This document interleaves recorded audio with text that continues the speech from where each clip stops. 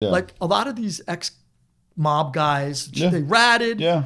And we used to have a thing, if you inform, you never have a chance to reform them.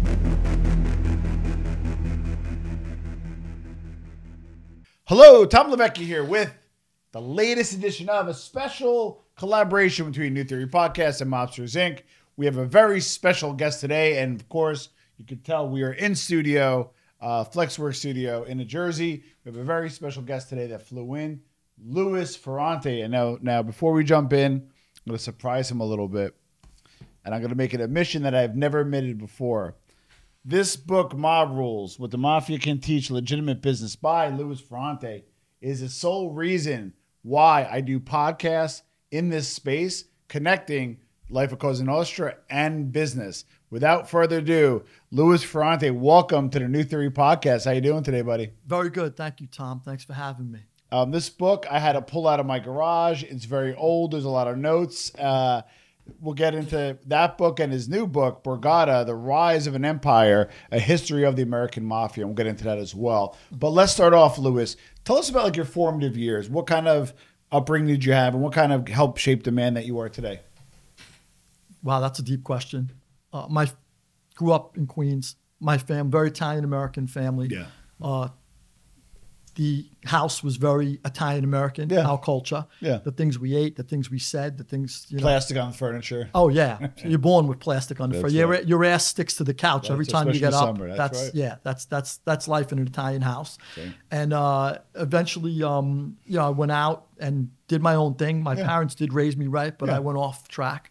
My mother's side of the family was, my uncle went away for hijacking when I was young. Yeah. So I grew up in prison visiting rooms. I was visiting him in Sing Sing while my feet couldn't even touch the floor. Wow. I didn't even, I'd sit in the back seat on someone's lap on the way to prison to visit them. So, it wasn't like unheard of that my mother's side had criminals. My grandfather took numbers. Yeah. My grandfather was a World War II hero. Oh, wow. God 8 bless. Bronze Stars, Asiatic Pacific, came home, God bless. got in the Union. The mob guys got him in. He ran heavy machinery, operating engineers union, and he took numbers at night at a bar. But they were not mafia. Yeah. They were just knock around guys. Street guys. My father's side were law-abiding people. Yeah. They would never even drive fast. Wow. My father's side, completely different. Yeah. My mother's side was Sicilian and Ablydan. My father's side was Barese. Okay. Barese, beautiful. Yeah. And good people. Yeah. Yeah, salt of the earth, hard workers. Yeah. Like I said, no crime, nothing. Yeah. When I did probably about 13, started stealing cars for a joyride, doing donuts in the parking lot, have some fun, dump the car when we're done, finished, go home. And then at some point or another, a friend of mine's uncle wanted parts from us from a car. I saw us in a stolen car and said, I'll take the parts. We gave him the parts. We started selling them parts. We went to another body shop. And before you know it, we had a whole load of body shops in College Point that were taking parts from us. And we eventually opened up a chop shop. And now we started to enterprise. By the time I was like 16, 17, I'm running a chop shop. First, we used to ditch the cars in woods. Yeah. And, any parks or woods we would ditch, and then 5 or 6 skeletons would be pulled out, a month or 2 later. Yeah. And then at some point or another, the guys started renting us warehouses. We'd do the chop shops in the warehouses until the warehouse got raided, or we walked out on a lease and left all the skeletons in there. Yeah. And then at some point or another, I was in a body shop, and the guy said to me, there was a big tool chest, and we were talking about how much, he goes, it cost a few grand, and the tools are a few hundred a piece, and the truck comes, and then the truck's got over 100,000, and I said, you want one? And that's how I started hijacking. I hijacked a tool truck. I was hijacking Snap-on trucks, Matco trucks, and eventually I moved into other trucks. How old were you? I hijacked my first truck at 17. So you could barely even drive, let alone an 18-wheeler. Yeah, I don't even know if I had a license, but maybe just had my license. And well, those were box trucks. Yeah. Eventually, box trucks. but eventually we moved into, obviously we were doing 18-wheelers too. We'd get trucks coming out of the airport, regularly getting trucks out of JFK. Sometimes we get a tip. Sometimes the guy handed us the keys, and we tied them up, and we knew them. Yeah. Sometimes the tip was, hey, it's coming out, but I can't help you beyond that. Yeah. And then we took the guy. We took the guy. We took him at a light sometimes, things you couldn't do now. Yeah. There'd be 16 people iPhoning me and there'd be 15 cameras. And but we would take a guy at a light. We'd take a guy at a stop. Yeah. We'd make him pull over. We always found a way to get the truck. Yeah. And we did. So, yeah.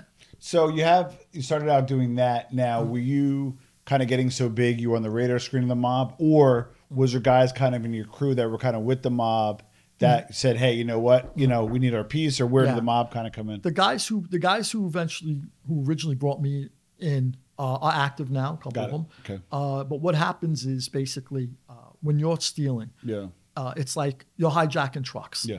And the mafia is the underworld government. So if let's say you own a store, and eventually you don't pay taxes, let's say, but you own a store on Main Street. Yeah. Eventually the IRS is going to knock on your door and say, hey, you'd have to pay taxes. Correct. It's the same thing with the mafia who controls the underworld government. They're eventually going to say, hey, you're making money. Yeah. Who are you paying? Who are you with?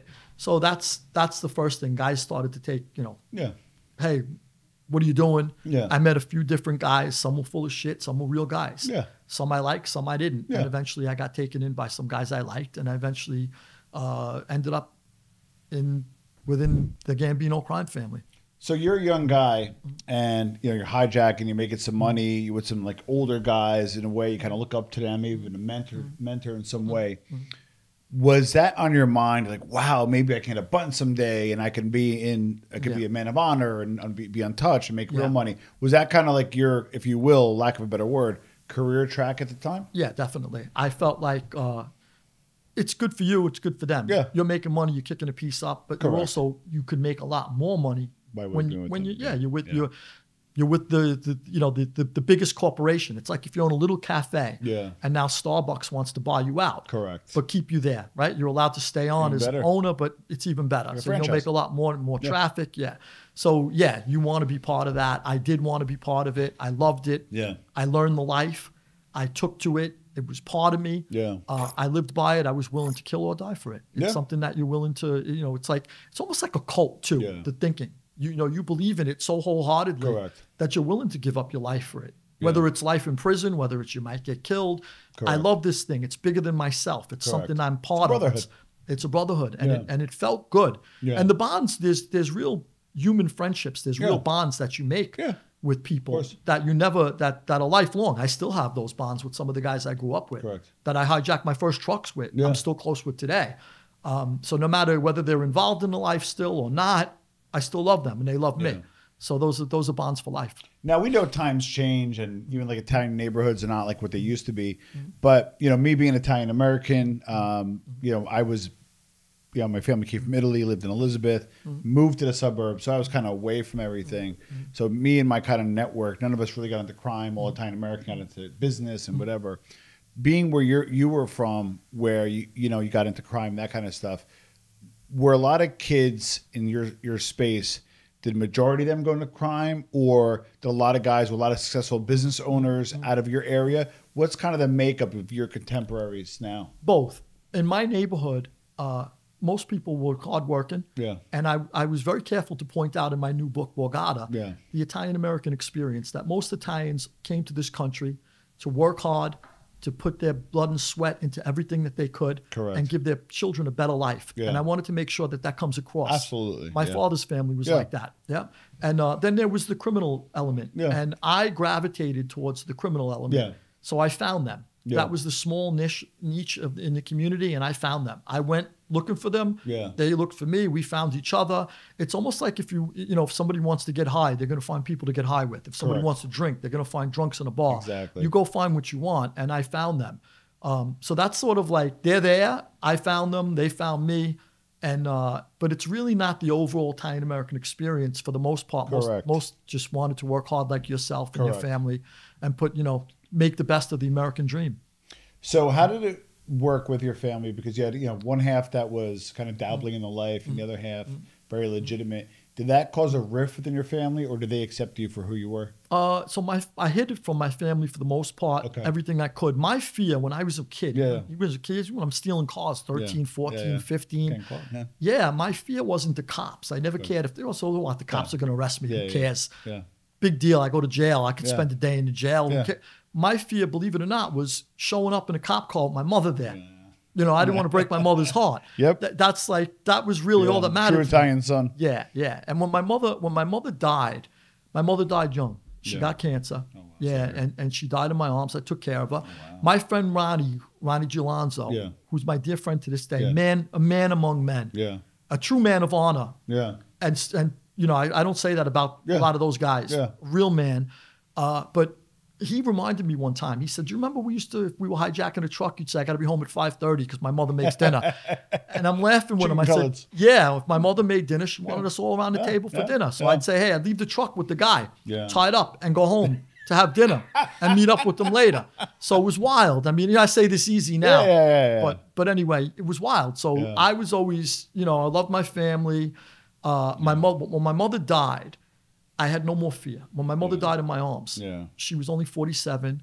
Yeah, when she died in my arms, I didn't care about anything.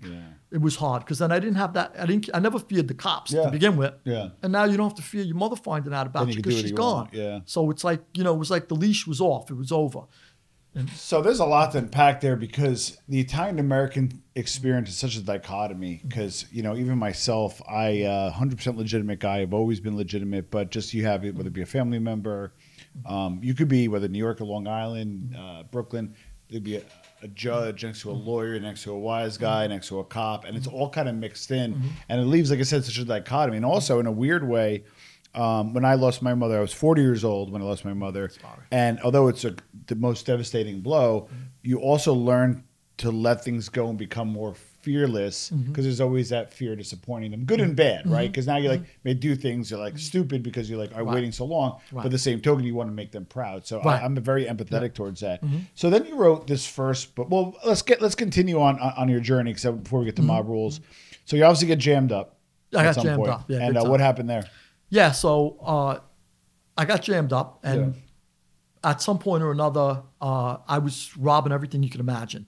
I forgot the crimes I had committed. That's something. Your life is a crime in progress. You don't remember. And literally, when the FBI charged me with crimes, I was like, "Did I do these? What, you know, that was long ago. I forgot that one."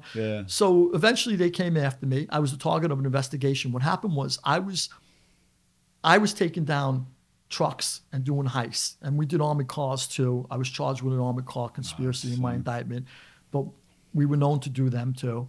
And there was nothing we didn't do. There's actually surveillance pictures of me floating around on a computer somewhere of me in California. We went there to hit a Loomis armored car, and the FBI, we were under surveillance. The FBI did a great job, got us off the street, and let us know that they knew we were down there for something, and we should probably pack it up and go home. And they did a great job, and they stopped the crime from happening, the FBI, to their credit. Oh, so that means they were really on you guys. They were on us. Yeah, they were on us. And but I got jammed up. Eventually, what happened was my fence, he was an older guy. I called him Uncle Billy. I named him in my memoir. I called him Uncle Jimmy. His real name was Uncle Billy. I could talk about him now. He's gone.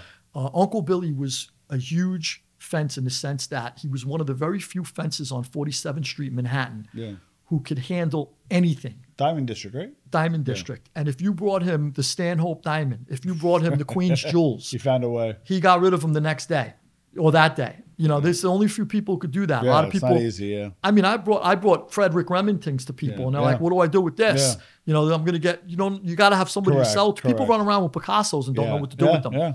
So that's the worst thing you do is have a Picasso because it's such a limited market. You go on the radar screen just by selling it. But there are a lot of people who give them away because they don't know what to do with these things. You got to find somebody who's willing to hang it in their house and get it. Here you go. There you go. Exactly. So in the end, he was a major fence, and I brought him everything. He got pinched. And he went bad. When he went bad, he flipped, and he said, we didn't know he flipped. And I called him Uncle Billy because he was my friend's real uncle, my dear friend, his real uncle. And when he flipped, we didn't know he flipped yet. We got a subpoena from the FBI. I took the fifth, but the FBI had given my attorney a list of crimes that I had committed. And on that list, we wanted to talk to Billy. So we said to Billy, Billy says, I got subpoenaed too. Come to the city. He lived in an apartment overlooking Times Square. He said, come to the city. He says, we'll talk about it. So he says, great. So we're on our way to the city. Right before the exit, before the Midtown Tunnel, I said to my friend, I said, get off, we'll go to Bertino's. Bertino's was this nice little place an Italian eatery. The guy's mother used to cook. So I said, go to Bertino's, we'll grab a bite because we might be in Billy's apartment all night. So we got off the highway. We sat down, we're eating. And I'm looking at my friend. I said, it just clicked. I said, son of a bitch, your uncle's the rat. I says, what? You picked up the indictments that came over probably. Well, he says, my uncle wouldn't rat. He's waiting for us to talk about it. He got subpoenaed too. There was something, though, I picked up. I'll tell you what it was. So of all the trucks and heists that they listed that I did with my crew, of all the heists and hijackings, there was one that we didn't remember, and then it clicked. I said, do you remember we were trying to keep him honest a couple of years before, maybe a few years before? Yeah. We thought he was always honest with us, Correct. but we thought for a little while he was lowballing us because we figured he knows we're always going to him. Correct. He should know we have other fences. We might not always go to him. Exactly. So I said, let's throw a truck in there. Yeah. Tell him we're on our way to bring it to him. At the last minute, let's say we dumped it somewhere else. This way he doesn't, you know, he knows we could go elsewhere, and we'll keep him honest next time. They call that a stalking horse in business. Yeah. Okay. Yeah. I didn't know, but it was our own little plan. Yeah, love it. So we threw it out there, and when I realized that on the FBI's list of heists and hijackings, that was one of them. I said, it's your uncle. How would they know that? It was made up. It wasn't a real heist. So he said, son of a bitch, you're right. So I said, do me a favor. Yeah. If we didn't stop at Patino's, we'd have been in his house. Talking about it with the cameras or the audio running or the FBI in the next room. I said, we'd be done. So I said, call your uncle, tell him we're not coming in. So he gets on the horn. He says, listen, he says, Uncle Billy, he says, we're not coming in. He says, why? I says, no. He says, we can't make it. He says, why? I'm waiting for you. You got to come. We got to talk about this. Yeah. Then all of a sudden. He's nervous, I said. Yeah. He says, he's planning. And then he says, when are you going to make it in? I said, just so he says, we'll try. Yeah. So he blew him off. I said, he's the rat. So we only lasted another year and a half on the street. The FBI did a great job. They eventually found somebody else. Yeah. But he was a dry snitch. He wasn't willing to testify. Yeah. So they needed him to talk about something with us. Interesting. Yeah. And then we would have been dead. Do you know if he got eventually immunity or whatever? Well, the next guy they found went into the witness protection program. And I was never able to find out what exactly happened to him. He disappeared. Yeah. So we believe he was packed up and went somewhere. But the next guy they did find a year and a half later went into the program, and that's when they came for us, the FBI. Crazy. Yeah. And I always say that, you know, you're the generation, not that you're only a little older than me, but we're kind of the generation that saw like the last mobster. You know what I mean? Like that stuff. Done. Like it's done. People in the street, how many confidential informants that are giving information that are not even disclosed. Yeah.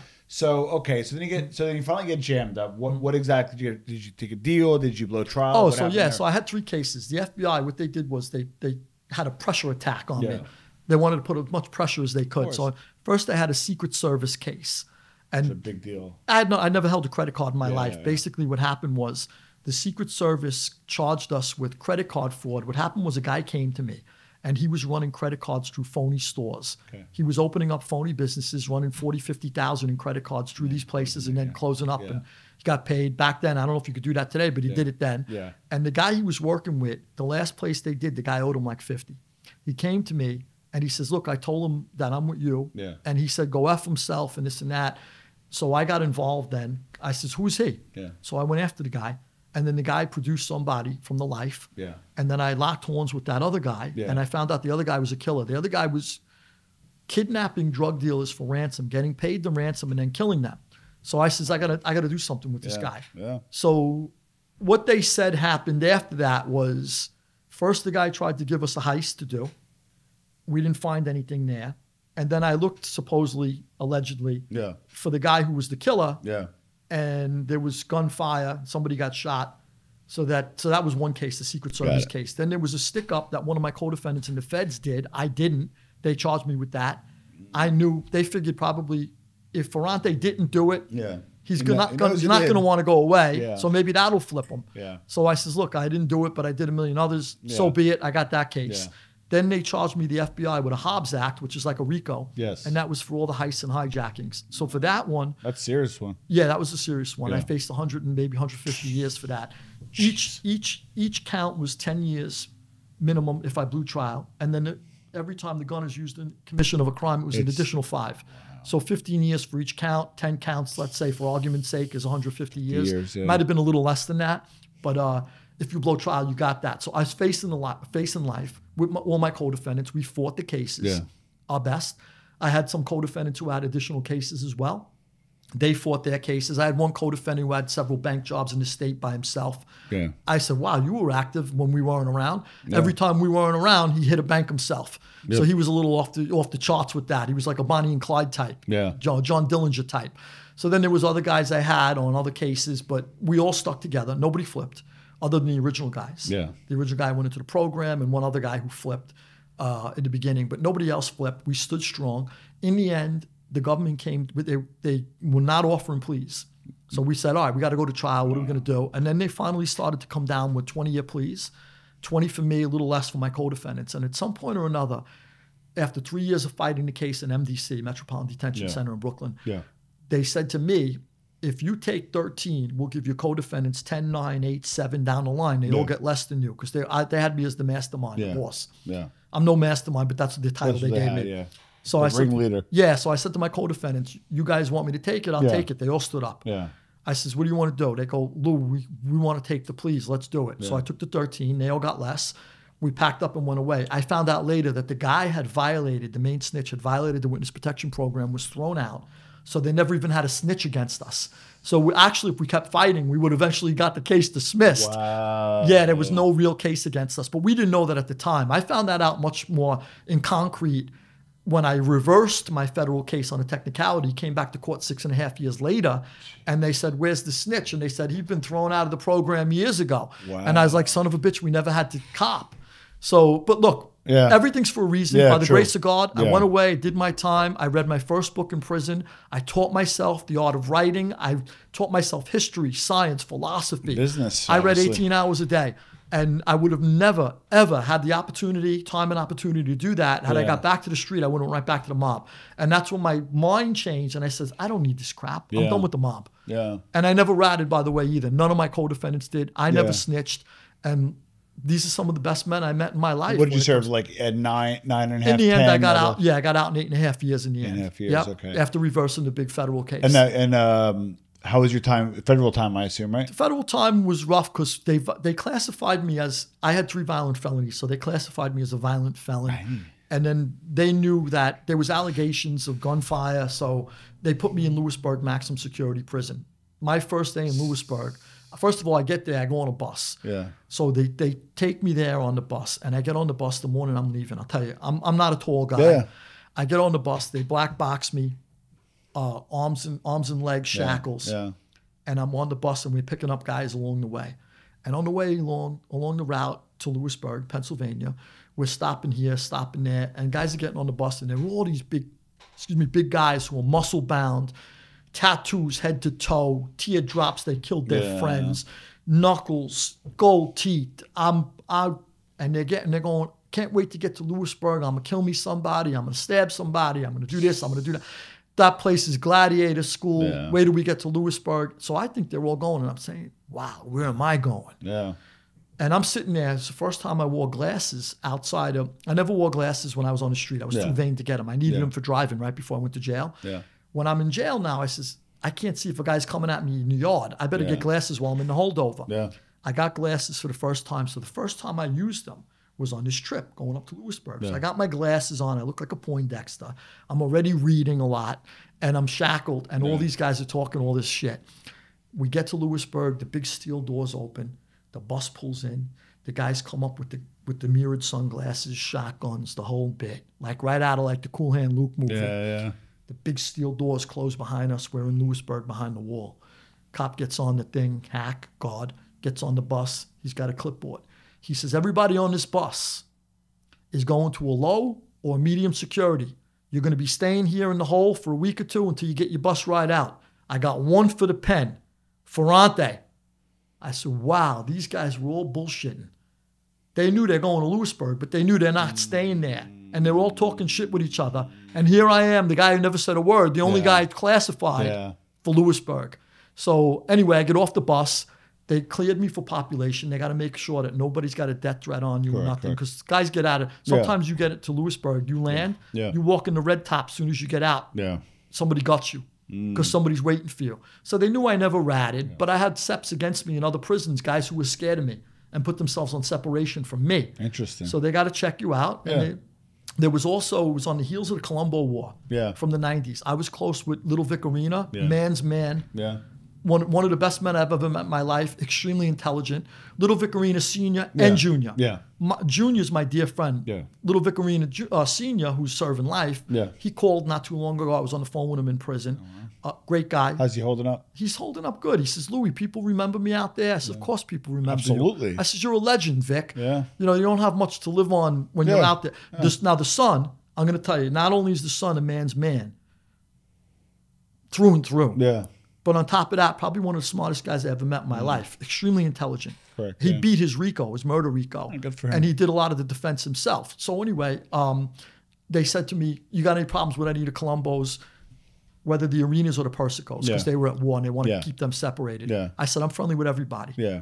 I get along with everybody. You can put me on the compound. Let's go. Yeah. So they released me onto the compound. So they were even like kind of cognizant of the war in jail as well. Oh, of course. They try to keep the Persicos and the Arenas separated, but they do intermingle now and then. Yeah. Back then. They do. Now and then. Oh, yeah. Yeah. So now I walk the yard and Jimmy Coonan, boss of the Westies. Yeah. I called him Jimmy Doyle in my first book because I didn't want to talk names. But it's okay to say now. It's a long time. Everything's done. Yeah. Jimmy Coonan said, Louis, they sent word you were coming. He goes, let me take you around the yard, introduce you to everybody. Oh, wow. Yeah. So Jimmy Coonan, who by the way, we as Italians treated him as an Irishman, like an Italian godfather. As equals, He's a Don Corleone to us. I mean, I think they were aligned with happened to be aligned with the Gambino specifically. He did. He was aligned with the game, but as a man, in his own right, he earns respect. Yeah, top notch. By the way he carries himself, everything. So Jimmy says, Louis, come on, I'll take you around the yard. So he introduced me to head of Latin Kings, head of Ninetas, head of the Bloods, the Crips, and eventually he introduced me to head of the Aryan Brotherhood. That guy was as calm as you are sitting across from me. I had no idea what he was planning when we went in. Starts to get dark in the yard, the gun towers. Lock up. Yeah. Everybody in. They're closing down the yard. Everybody's got to go in. We start to walk in. I said goodnight to Jimmy. I said goodnight to a few of the Italians I hooked up with in there. They were waiting for me too. And we go in. I go to my block, and the alarms are going off. I said, what's going on? I see a hack, and he's got like a pen, and it's a piece of leather on a machete, and he's walking by my cell, and it's soaked in blood. And I said, whoa, what's going on here? That guy that I was talking to, the Aryan Brotherhood dude, he went inside, stripped down to his boxer shorts, handed out machetes to all his guys. They all stripped down to their boxes. And they had a hit list of guys that they wanted to kill. They were warring with the black Muslims. I had no idea. So he, calm as I was in the yard, talking to you like I'm talking to you now. Then he went in, had this, like that. So he went inside, and they hacked to death and gutted the first guy in his cell. Went to the next one, hacked to death and gutted the second one. Then they're full of blood, and they're walking, going for the third guy, and the hack hit the deuces, the body alarm. We call it the deuces. He hit the deuces, the body alarm, the pin. And he sounded the alarm and ran. And that's when they just started stabbing every African-American they could see, because they wanted to get as many in as they could. That's nuts. Absolutely. First day in population. That was my welcoming to the penitentiary. Welcome to Lewisburg. Welcome to Lewisburg. And I said, well, it can't get worse than this. So here I am. Yeah. So you serve your time, you stood up, which is not as normal nowadays. You get out, and you talk about it in your book, Mob Rules. And guys, if you haven't, get both books, Mob Rules, What the Mafia Can Teach a Legitimate Businessman. This is like my go-to book. I probably taken it out over the last, about 10 years this book came out? 15 years? About 10 years ago. Actually, it has an international bestseller tag on the top. That's how I know it's the older one. Yeah. That's right. So I use it as a reference point, and you talk about kind of the machinations and the parallel between Cosa Nostra and business, which, again, reason why I started my podcast, how they're similar. So what are some of the positives on the business side of things you learned from the life of Cosa Nostra, if you had to pick one or two things from this book before we get to Borgata? Yeah, good question. And it's hard to choose one or two, because there are so many things. There's so many things you learn from that life.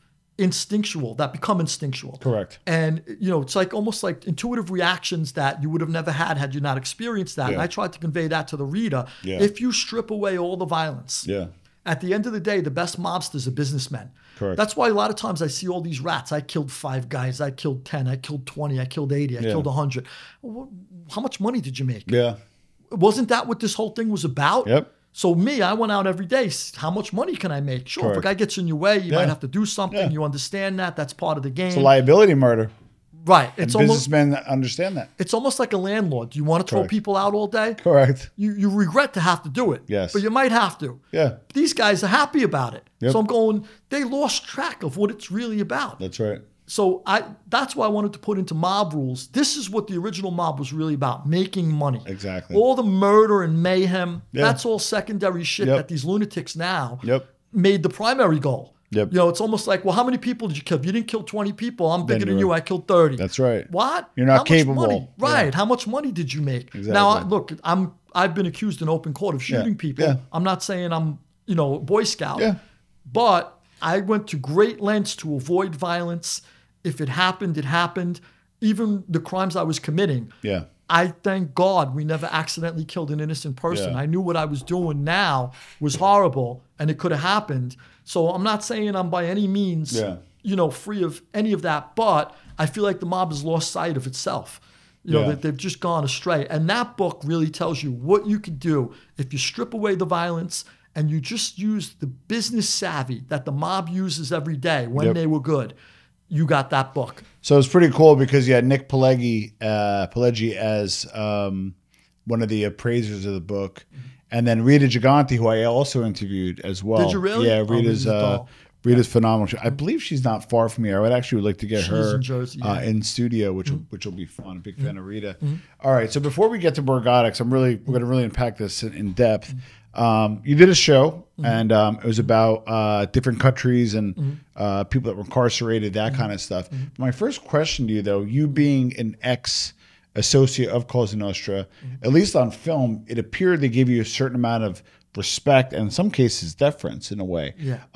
What do kind of, and I know maybe I'm generalizing, and if you want to pick an example, feel free, but what did Thailand and all the different countries that you went to, what do they kind of think of American Cosa Nostra? They do.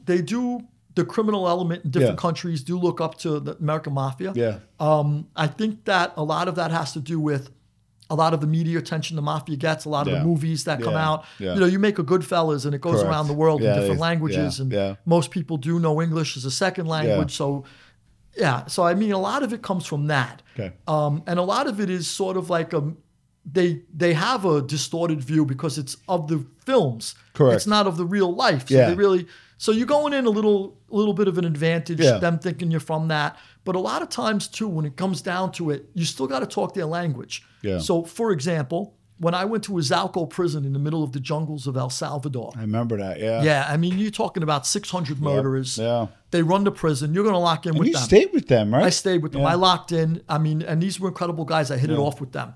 And, you know, they want you dead or you're dead. Yeah. They could have killed me in that split second. Yeah.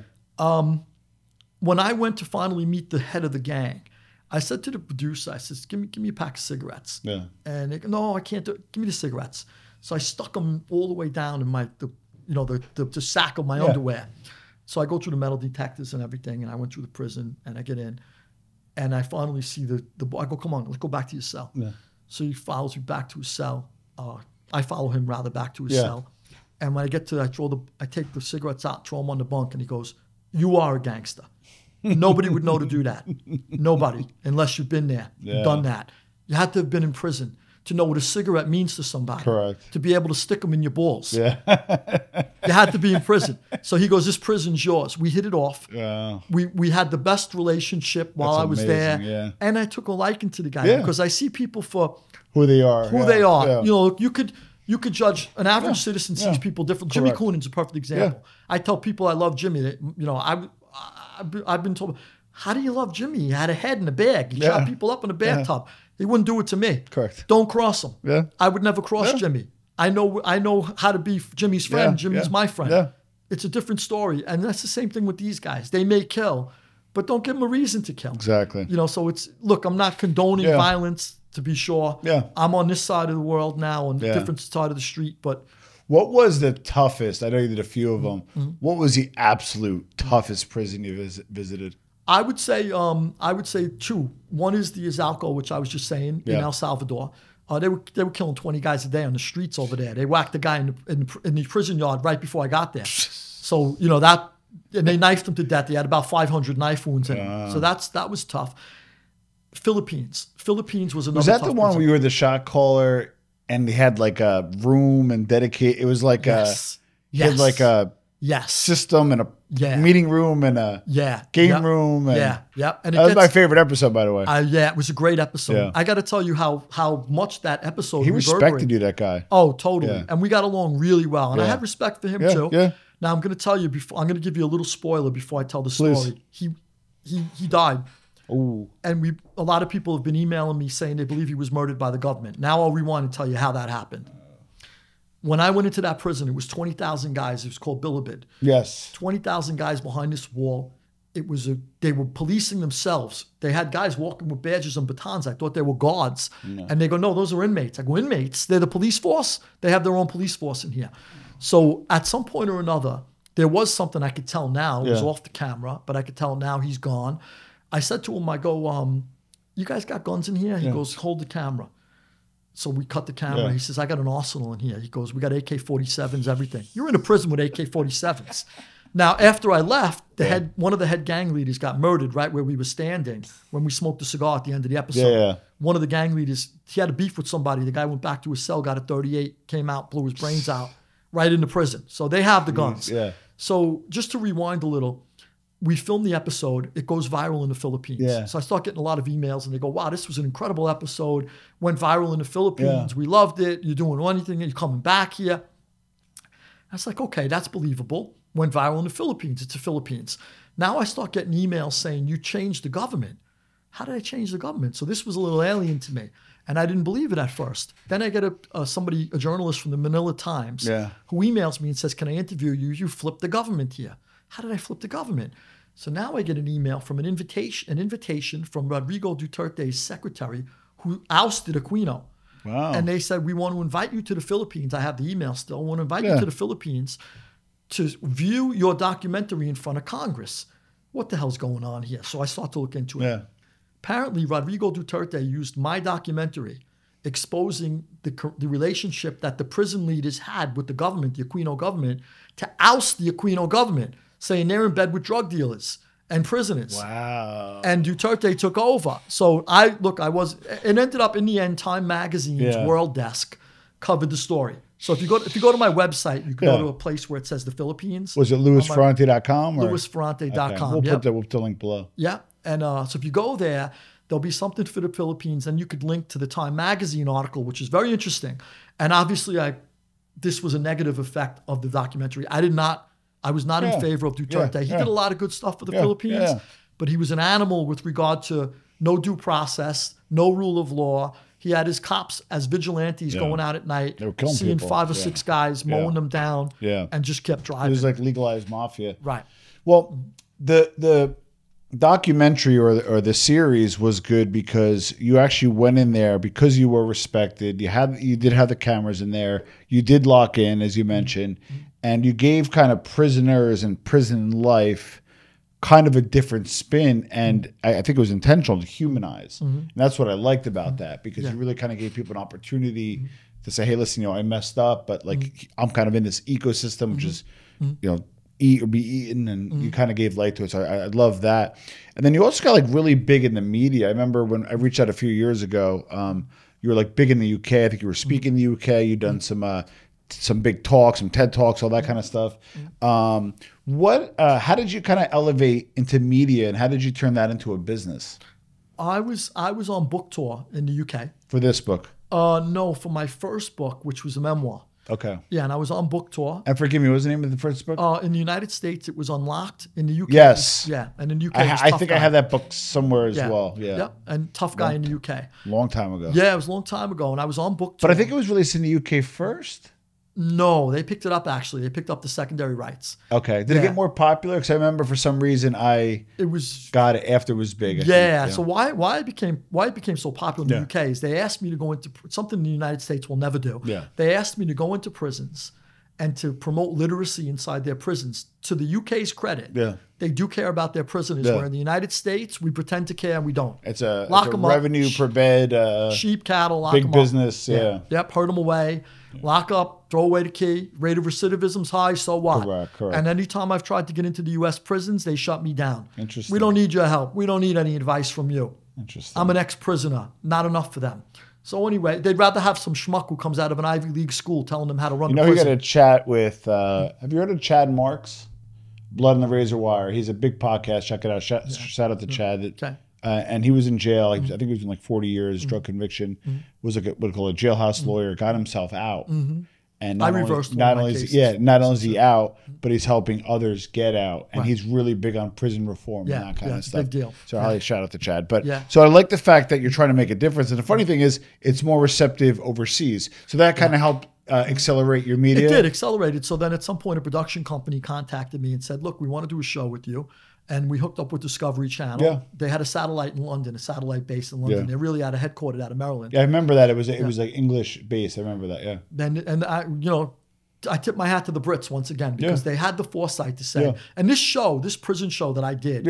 Was the precursor to all these other ones you see now. Yeah. We were the first ones who put it on the on the map, and now other people are doing it for Netflix and all this other shit. Yeah. And everybody always emails me and says, "I watched the other one, I watched this one, I watched that one." No one could come close to yours, which is a nice. And you have a lot of celebrity outside the U.S., right? Obviously, Philippines, you're known. UK. What other countries are you pretty big in? Because I do remember you were pretty popular in a few different countries. Yeah, quite a few. I mean, across the globe. I mean, a lot of European countries. I've gotten off the plane in Paris. I've gotten off the plane in Istanbul, where people come up to me right away. I can't walk the streets in London.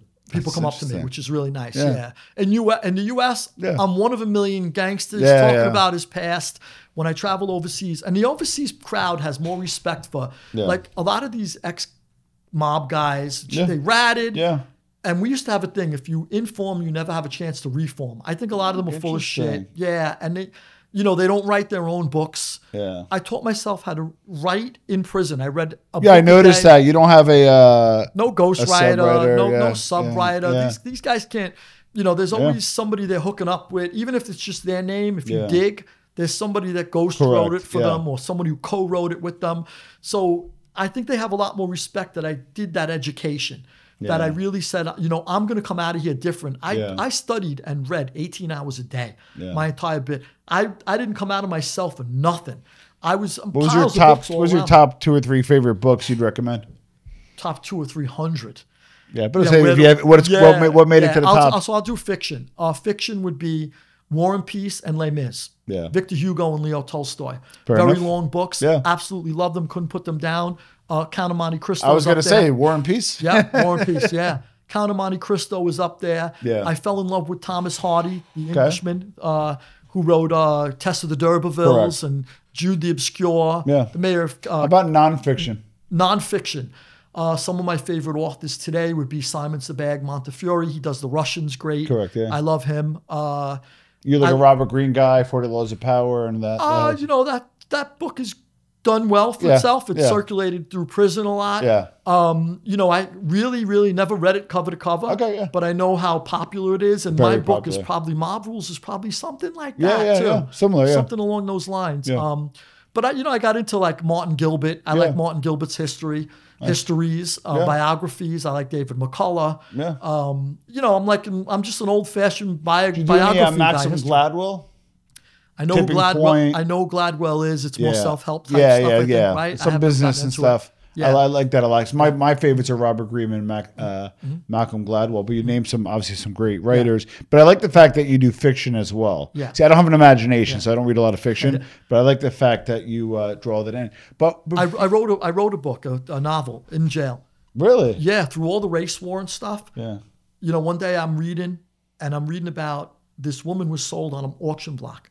Antebellum South. Okay. And although you taught slavery in jail, the institution of slavery, and it was horrible, and then the Civil War came along, I never really thought about it.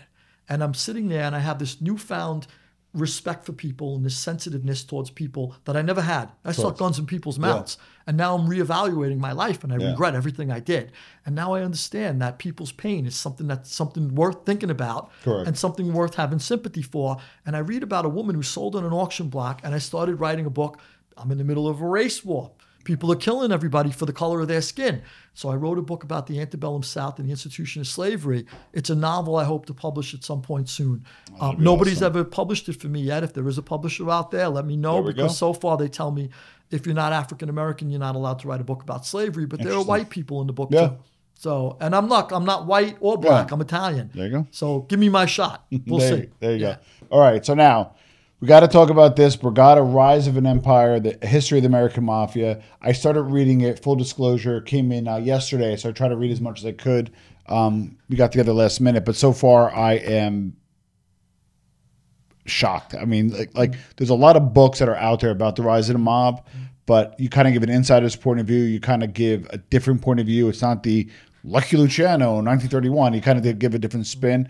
Give us kind of like what the reasons, in your opinion, for why the Mafia grew so strongly and quickly in America. Yeah. It's a really good question. And I outlined it in there. So let me see if I can do it in a concise way.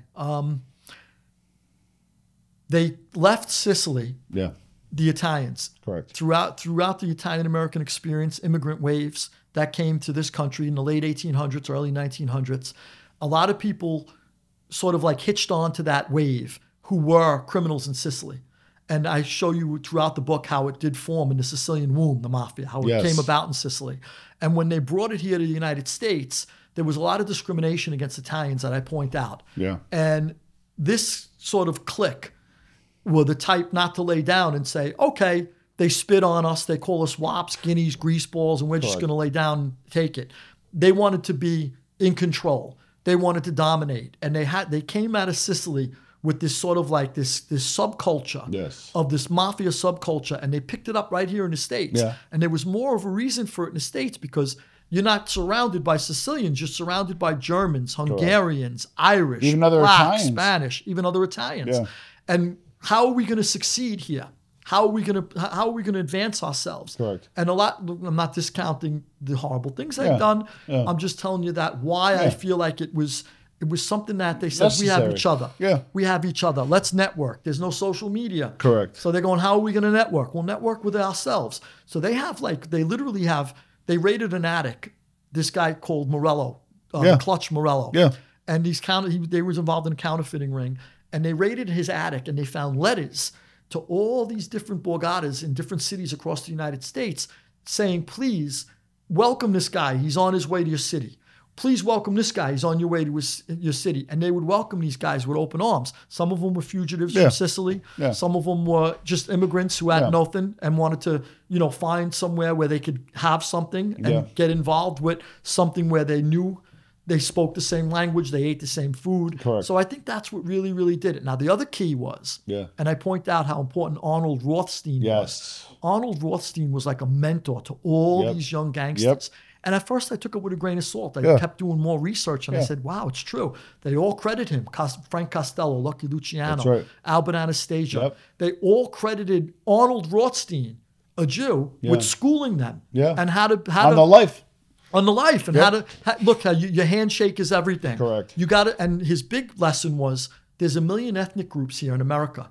You're not in Sicily anymore. That's right. You better spread your wings and get with all of these people. Correct. And they made alliances with blacks, Jews, Irish. They continued to form alliances. Yep. And that was the other thing the Mafia did so well. I felt like, whether it was prohibition, whether it was taking numbers in Harlem, they always were willing to join with other gangs. Yeah, money was green. Money is green. Money is green. The Genovese family. Yeah. The Genovese family was the people who had gay bars all over the Greenwich Village before the gay rights movement. Stone Wall. What's it called? Yeah. I took over a club in Manhattan, Midtown, in the early 90s. Yeah. And the guy who gave us the club said, "Listen, gay night is your best night. Yeah. Don't give it up," he said. They spend money and they don't get into fights. You remember the name of the club? I do. I don't know if I should say it though. Okay. Yeah, I do. Tell me off the camera. 24th between 5th and 6th. You could probably go back and find it. Yeah. That was near around the corner from Limelight. It was not far from everything. Yeah, I think I know what you're talking about. Yeah. Okay. So we took over the club and one night a week was homosexuals. Yeah. Got to tell you, best customers. Oh, that's how I know it. Just so it comes down to green and the mob and the mob is even the Genovese family ran all these gay clubs before the gay rights movement. Yeah, because they figured, you know what, this is a niche that nobody's got. Yeah, and we'll take it, and that's what they did with everything. That's in the business book too, Mob Rules. Yeah, I saw that. Now this kind of on topic, but get your opinion on this. You obviously. The five families at this point are shadowing themselves, but we can kind of argue that the West Side or Genovese are still somewhat strong. But a lot of it had to do with that early leadership, right? I'm a student of this. I have maybe 5 bosses in the last 100 years, and that's probably a big 1 or 2 less than the real number. Versus you look at the other Borgatas are probably close to 20, 25. Is that, why do you think the Genovese family during your history, and then even now to this day, were strong and stayed strong? I get into it very, very good. So in volume 1, the one you have in your hand, yep. So that goes through the reign of Lucky Luciano and when Vito Genovese took control of the family. Correct. I end with Genovese taking out Costello and taking control of the family. Now, volume 2, I get into it a lot deeper. What their trick was and why they succeeded so well was after he was removed and sent away for years and died in prison, they had a series of guys that were close to him. Jerry Cattina, Mike Miranda, Benny Squint. Benny Squint. I think Philip Benny Squint Lombardo. Right. Now, Benny Squint was up until like the 80s. Very few people know he was even the boss. So he was the first guy before Chin stood in the background, before Chin like mastered that. I'm in the background, I would argue, and people may push back on this, but Jerry Cattina might be one of the more powerful mobsters of the modern century. Absolutely. And very, very underrated in as far as the legends go. You're 100% correct. Brilliant guy. A lot of partners with Jews. Correct. Had a lot of Jewish partners. Andrew and Myron Sugarman, his father was very close with Jerry, and Myron did business with him as well. If you start talking about Jerry, he will talk for 5 hours. He loves Jerry. So there you go. Calls him Mr. Cattina. Brilliant guy. So they had a lot of like top guys that must have been groomed under like the whole Vito Genovese era. Correct. Now, what happened now was between when Benny Squint had it, he kept it low key. Yes. Kept it low key and eventually retired. I think he went to Florida or something. And then he gave it to guys who were quiet too. And then eventually Fonzie Thierry was quiet. Correct. And then eventually when Chin took over, now Chin had guys around him too. Real men. Quiet. The guys Chin was with. First of all, Chin's whole inner circle. This is where Gotti had a problem. Gotti's inner circle, Genie Gotti went away. Angelo Ruggiero went away, then died. Johnny Koenig went away. His inner circle, his best guys that he could trusted from when he was a kid, they were all gone. So he got stuck trusting some schmuck from Brooklyn named Sammy the Bull Gravano. This was a major problem. Chin had all these guys he grew up with and were around him from the same neighborhood right to the end. You're talking about Bobby Manna, Skinny Dom, Fat Dom, Baldy Dom. All these guys were with him from when he was a kid. These guys, you trust them. Kind of like the guys in Philly, that crew in Philly, that's unbreakable. I told you at the top of this, Ronnie Giulanzo. I trust Ronnie with my life. I know Ronnie through and through. Ronnie's a man's man. Ronnie would never waver. Ronnie would never back up an inch from nobody. Ronnie would give you the shirt off his back and risk his own life to save yours. That's how Ronnie is with his friends and his family. You don't find that. How do I meet a guy tomorrow and know he's like that? For those that don't know this show, and I'm going to own this, I had a lot of guys in the past that would give a story because they informed that kind of stuff. But the guys that, like Ronnie G, et cetera, don't have a voice online because it doesn't come online. So I'm actually really happy to hear another side of it from somebody who cares about a friend. I love him. And a lot of the crap they say is wrong. And he's a man's man. You know, you guys got all these guys that, why go to the pen when you could send a friend, and then they talk shit. You know, I mean, Ronnie could do the same, could have did the same. Correct. He goes, time to go away, he goes away. That's a man. Little Vic Arena, same thing. Little Vic Arena, he beat his major murder racketeering case, Junior. The father's doing life. Father's doing life, never said a complaint. Correct. Never a single complaint. And he's not well. Never, and they railroaded him. Because a lot of stuff came out after he was sentenced, after he was put away, that Scarpa was an informant, that Scarpa had a bad handler who was giving him information. Was that Delvecchio, right? And he got off too. Should have been an automatic reversal. Never gets his reversal and never complains. Little Vic Arena also beats the murder racketeering case, still does 10 years. Never a single complaint out of him. Those are men. That's what Omerta was really supposed to be from the beginning. Now, I'm not defending life. No. You know, these are guys I'm hoping. In the context of your book, Borgata, and the context of Mob Rules, these are guys that decided to participate in this life, right? You know this. And within that kind of arena, we're just observers looking at it. You happen to be an insider previously. I'm an outsider. But there's a lot to learn from that. You know what I mean? There is. Yep, there is. The true meaning of Omerta was being a man in everything. It wasn't just silence. It was now just we silence, think of it as just, silence, keep your mouth shut. Cops ask you something, keep your mouth. Oh, that's Omerta. Omerta was much deeper. How to carry yourself. How to carry yourself. How to take responsibility for yourself. Well, I always say that because in Sicily, a man of honor is uomini d'onore, men of honor. That's right. Where here it's kind of like a made guy. They don't really necessarily call them men of honor. And I do believe from my personal experience that men from there, that are at least made from there, right. do act a little different. Like in their charter, they're not supposed to go to nightclubs. They're not right. supposed to womanize. That's right. Where here, kind of. Right. We didn't even dance when I was young. You weren't supposed to dance. Yeah. So I'll tell you another thing. So I do mention it in the beginning, the introduction in my book, the first few chapters. Correct. I talk about that whole Omerta Men of Honor thing, like you said, in Sicily. There was a guy who was being tried during the Mafia trials in the 80s. Yeah. In Italy. Correct. And during that time, there was the Pentito, rat, snitch, Buscetta. Yeah. He said to the guy, he was accusing him of all these multiple murders. Yeah. And the guy in his defense says, well, who are you to talk? You never took care of your wife. Yeah. Now, Totorina did that in the confrontation. In his, I know, I think it was before him. It was Leggio. Oh, Luciano Leggio. That was a good one. Luciano Leggio. Now, that guy, was a good one. In his mind, and I point this out in the book, in his mind, murdering a dozen people is being a man, but not taking care of your wife is beneath anyone's dignity. Correct. You shouldn't. You need to take care of your wife if you're going to be a man. Yep. So in his, what was a twisted set of, I know it's thwarted, but you respect it in a way because I know you're right. Luke, it was Luciano Leggio, and then also in Italy, and we're going to be covering this in another show. Is you can confront your informant, and you can confront the person going against you. Right. It did eventually. And Totorina, 5 years later, because they didn't catch him till later, confronted Buscetta, and he's just like, listen, my father was widowed, or I think his mother was widowed, and she didn't marry for 40 years. I'm a family guy.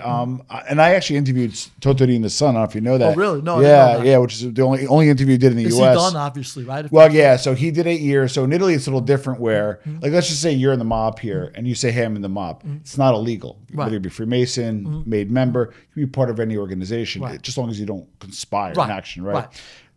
So in Italy, they have the 41 bis laws where if you say, hey, I'm in the Mafia, that's called Mafia Association. It's illegal. Right. So he did it. Salvo did 8 years. Yeah. His brother is in for life, but he did 8 years. He's out now. He changed his life. And he tells a story about, it's big in England actually, he does a story about how the house arena, how he was as a father, that kind of stuff. Really? So you got to see the other side of things. Yeah. Kind of like how you're looking. I'll tell you another thing. So we used to play cards in Richie Gotti's club. Okay. And Richie was a man too. Yeah. I liked Richie. Richie, John's brother Richie, his son Richie, was a there man. Yeah. He gave me a bear hug when I came home from jail. Yeah. Louis, whatever you need. He was a great guy. Yeah. We used to play cards in his club, and there was one guy. You could have a gumata, a girlfriend, on the side, within our rules, within our outlook, our culture, our subculture. Yeah. That was okay. Yeah. But you go home to your wife and you take care of your wife. Yeah. There was one guy who did not go home to his wife, didn't take care of his wife, and we considered him a disgraciado. Yeah. Why? Because he was failing in his marital duties. Yeah.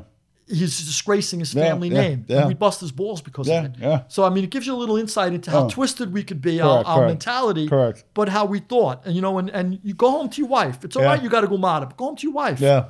Your wife is waiting for you. So, I'm not. Yeah.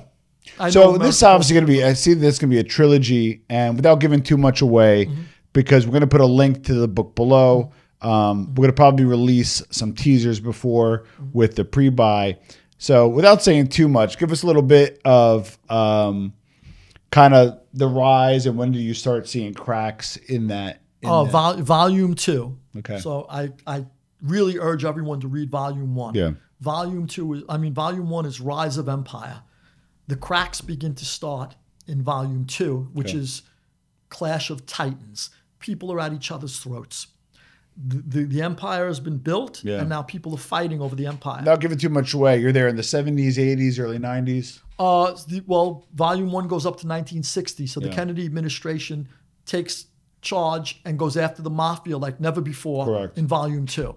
That's when the beginning of the end sort of can be seen, little fissures. Yeah. Now, the end doesn't really happen until the animals are let loose and the barbarians, have invaded in Volume 3, which is Autumn of Empire. Wow. And that's when all the murders... So you do parallels to the Romans. Absolutely. I use the Romans. That's a beautiful parallel. I'm a student of Roman history. Wow. I use the Romans were constantly... The comparisons were constantly popping up in my head. Constantly. And I draw some of them in there, some of the comparisons. But I believe in the Mob Rules, you drew some comparisons there as well. I did. Yeah. That's why I liked it so much. I'm a student of Roman history, and I enjoyed it. And Greco-Roman history too. The Greeks I'm a big fan of the Greeks. Yeah. Yeah. I mean, Athenian history is to me, Spartan history, the whole thing. I love it. And, it's pre-Roman and I love it. That's amazing. Yeah, so I see the parallels. Wow. Yeah. So Borgata, Rise of the Empire, Louis Ferrante, A History of the American Mafia. We'll put links below to get the book. If you watching this teaser, there will be links to the pre-buy because we're going to release some of the teaser before the pub date. And then this has been out. We're going to put links to this, my personal favorite, Mob Rules, What the Mafia Can Teach Legitimate Business Man. So, Louis Ferrante, I'll give you the closing words before we wrap up.